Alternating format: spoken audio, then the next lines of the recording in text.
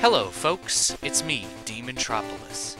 As you can see, I'm suffering from the effects of the Game Boy curse, because I'm taking a look at Mega Man Dr. Wily's Revenge, the first of 5 Game Boy titles for the series, released in 1991.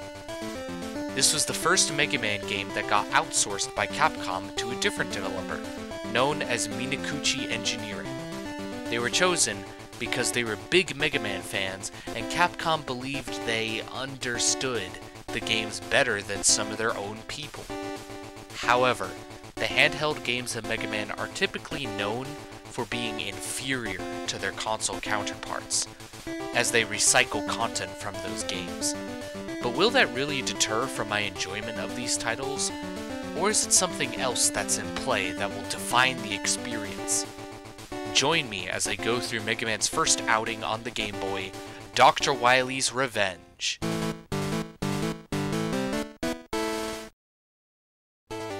Without even getting into the game yet, the fact that this is a Game Boy game is already a pro, as it was the first portable experience for Mega Man fans back in the day, which was great as you now had a Mega Man game to play outside of the house.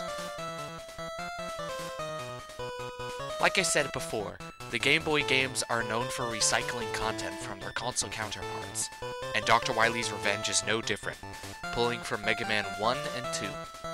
Almost every enemy in this game comes from either of those titles, the only exception being these cutting wheels that have a distinct revving up sound when they appear. Most bosses are also from these games, and that there are 4 Robot Masters from each, which will be the continuing trend moving forward. The game structure is straight up whack and incredibly flimsy. Your stage selector gives you 4 Robot Masters to choose from, all of which are from Mega Man 1. I'm not a big fan of having only 4 stages to choose at first, since it's much shorter and doesn't allow for a diverse weakness chain. But it is the Game Boy we're talking about. After that, you got the Wily Castle and the Wily Station, each having 1 stage, but they're much longer by comparison. So that's only 6 stages in the game, a length that's even shorter than Mega Man 1. Now you might be asking, what about the Mega Man 2 Robot Masters? Do they have stages? No! They are fought in rematch capsules at the end of the Wily Castle, meaning they don't get stages, and you're expected to fight them in a setting designed around you knowing how to fight these guys already. Yet this game doesn't actually have rematches. I mean, Bubble Man's Arena is the only part of the game that has water. And it's not even noticeable at first until you realize, oh hey, I could jump higher now for some reason. What were they thinking? If you try comparing physics of the Game Boy games to the NES games, there are some differences here and there, but it'll be pretty easy to pick up when you transition. Just don't have Iceman be your first Game Boy stage. You have your control scheme from Mega Man 2 in that you can walk, jump, and shoot. It's playable, at the very least. What I first take issue with is that you have momentum in the air, sliding forward a bit when you stop moving. Whereas in the NES games, you don't have any momentum and stop in place as soon as you let go of a direction, not the case here. Although you can still zigzag, thank goodness, it takes half a second to fully lose your momentum, which can feel weird when trying to hold your ground on small platforms. And guess what? Ice physics only exemplify this trait by making you even more slippery in the air. The worst aspect is the final room where you have to kill these squirms that are in your way, but they have these small hitboxes and a good chunk of health. So when you're trying to position yourself on these icy blocks, which are 2 tiles long by the way, you're wrestling with the momentum just to stay put. This is why I said earlier that you shouldn't do Iceman first, because the momentum shock compounded with ice physics is really going to sour your first impression of this game. What also sucks is that you're not allowed to mash the shoot button as much as you want. The game deliberately eats hasty inputs, and this can really drag out fights with tougher enemies like the Sniper Joes or the Hotheads. So the most optimal way to do damage with your Buster is to shoot at a steady, consistent pace, and that's boring. To make it worse, enemies have iframes, yay! So even if you do get your Buster shots to come out as quickly as you like, the game just won't register those following hits. And because of these limitations, it makes playing the game Buster only a slog. Going to the level design, I appreciate how the levels aren't just one-to-one with the NES layouts. There's new flavor and gimmicks to spice things up, like the falling icicles in Iceman stage, or the stationary fans that blow you away. While some of the enemies carried over have slight reworks in how to beat them. Like the big guys can only be hurt when they are in the air, but they have less HP to compensate. The supercutters don't fly out of a machine, and instead loop around in a circle when you approach. The tackle fires are dropped out of holes in the ceiling, and the electrical beams can also aim upwards. An unfortunate side effect of the game having all these unique gimmicks is that they don't get utilized to a greater potential, and only show up once or twice in the whole game. Fireman stage has these floor burners that sweep a small flame across, and I kid you not, they only appear in these 2 rooms. The falling icicles are also only in 2 rooms. Same stage also has these ice cubes that melt as you stand on them, and they are only in this 1 room of the stage, but they do appear in the Wily stage as well. However, their only use is to block your path and force you to use carry to melt them. I like how the enemies that didn't change too much were scaled down to accommodate for the Game Boy screen crunch. Like the screw bombers only shoot once and the Pippies are much slower in their flight. Most enemies that shoot projectiles generally have a slower rate of fire, which I appreciate. As for the level design itself, yikes. There's unfair spike drops in several stages, especially the Wily Castle, where most of which are impossible to avoid depending on the route taken, and your only effort of surviving is with your new utility carry, which we'll talk about later. Many levels have extremely tight jumps, requiring you to tippy-toe to the very edge if you want any chance of making it. Most of them are also in the Robot Master stages, where you won't even have access to carry. Certain stages have high health enemy spam, like the Squirms in Iceman stage, the Cutting Wheels in Cutman stage, and the Hotheads in Fireman stage, the latter of which has entire hallways of just hotheads. This means that the only feasible stage to do first with your Buster is the Lekman stage. But oh no bro, that stage and the Wily station have long Yoku block patterns over spikes, where punishment is either dropping you several screens or to your death. However, most of these are just artificial difficulty, so if you know what to expect, the game is actually kinda easy. Even with this unfriendly difficulty, the game has a low amount of 1-ups, just amounting to 5. To be fair, Mega Man 1 also had 5 1-ups, but they were well spread out across the game, and there was also a Yoshichi defined. Not the case here. Of the 4 Robot Master stages, only Cutman's has a 1-up, and the rest are just dumped onto you in the 2 endgame stages, in really easy spots nonetheless. What baffles me even more is that this game has no E-tanks to be found, yet this game has Mega Man 2 content and was released in 1991, the same year that Mega Man 4 would come out. I do like what this game does for certain songs. The Robot Master songs are not just the same composition, but are remixed to have new melodies, or at the very least change the central pitch. The boss theme also does this by mixing in elements from the boss themes of Mega Man 1 and 2. Not too big a fan of the newer compositions though. They have this calm, relaxing vibe that doesn't really fit the intensity of a Mega Man game. Some of them are still catchy, like the Wily Castle theme, but stuff like the Wily Station theme is just way too happy and cheerful for a game called DrWily'sRevenge. The Robot Masters from Mega Man 1 are all simplified from their original fights, to the point where most of them are extremely easy to cheese, or just really easy on their own.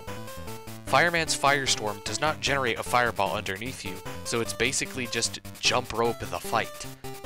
Iceman only shoots 2 ice slashers in one set, and they are more spread apart.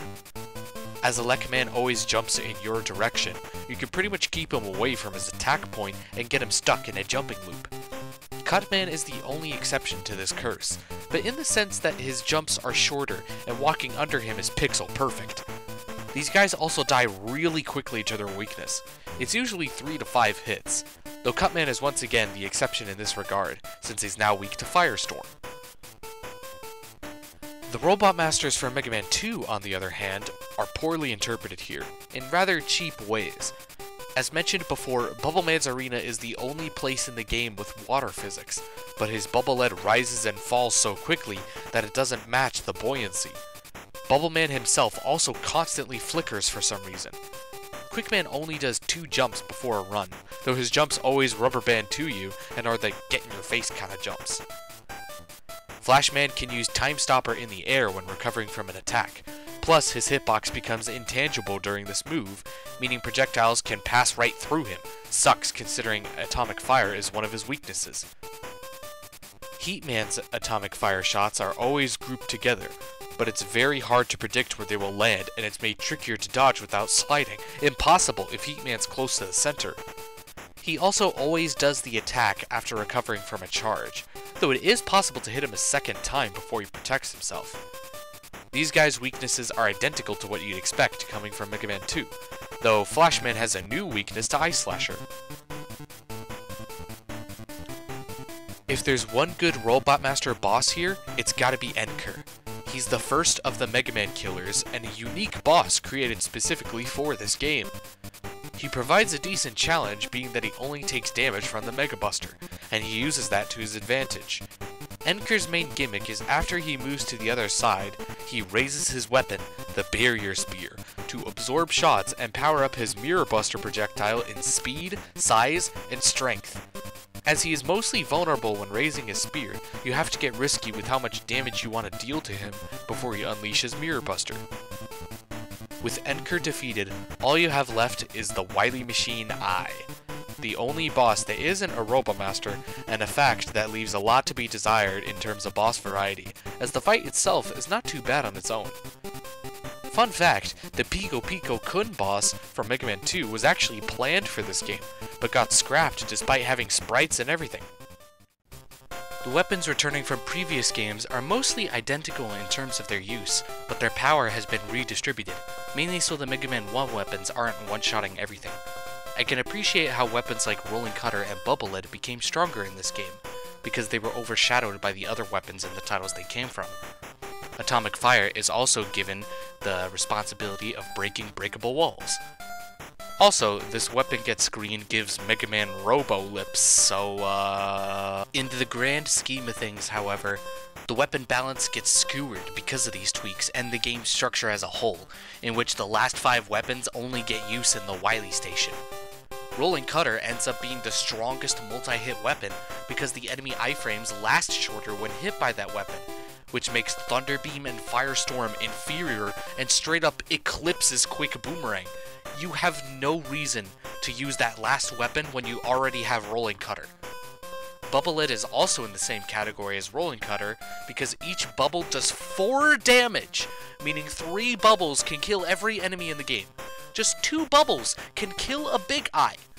By comparison, Atomic Fire is unable to one-shot a Big Eye at full power because it does the same damage as a single bubble. It also releases the charge if you get hit while charging. However, Time Stopper got hit the worst, as the one stage it can be used in isn't even built for it, because its main gimmick is Yoku blocks. I've only found use for it in the room with 2 cutting wheels and the rooms with peepees, because it has a new side effect of canceling itself when you go through a transition. The utility of this game, Carry, is acquired after you beat the first 4 Robot Masters, so you have it on you during the last 2 stages. However, it's extremely clunky to use, as it spawns a single platform under you and only one can be on screen at a time. It cannot be manually despawned, nor can you pause the game when Carry is out, so you have to wait for it to stop spinning and then despawn. And during this time, it'll be draining ammo that you would rather be using on something else. It doesn't help that the level design expects you to have it on you when falling, as there's a lot of wide spike drops that you could fall onto, and only Carry can save you. Back to Wily Machine Eye. The second phase is only weak to the Mirror Buster, the new weapon you get from Enker. This weapon puts up a shield in front of you that reflects projectiles, which is quite strong, as it can defeat Sniper Joes in just 2 shots. However, Wily Machine Eye does not take damage from anything else in the second phase, so using Mirror Buster in the stage runs the risk of you being unable to defeat the boss, and if that happens, you must game over and restart the entire 6 to 8 minute long stage, provided you push the correct button on the game over screen. But should you defeat the Wily Machine with the Mirror Buster, the guy begs for mercy, you blow up his station, and hijack a random space shuttle that Wily just happened to have lying around. In the end, I've come up with 7 pros and 18 cons, and I'm sure most of you saw the negative score coming a mile away, as many complain about the frustrating level design being a huge turnoff. Even when I first played this game, I hated it. However, I don't think it's as bad as what I first thought. Not that it's good either, but after playing the game so much for this review, it really doesn't offer anything else besides that initial unfriendly difficulty. Most of the new content just gets brushed aside in less than a minute, and returning content is downplayed without any compensation. So with that, I'm going to give Mega Man Dr. Wily's Revenge a rating of 3 out of 10. Lacking. Oh, thank goodness, the curse is over. And that's the end of this review. If you like what you saw, please give a like and subscribe to my channel. If you're not up to date on my other Mega Man videos, I'll have them in the description for you. Also, please consider joining my Discord server, DeMontropolis, also in the description. We host fun Mega Man events like racing, or just talking about the games we like and dislike. Next up, I'll be heading back to the NES for Mega Man 3 and finishing up the 3 winners of the poll. With that said, I'll be signing off. Take care, folks.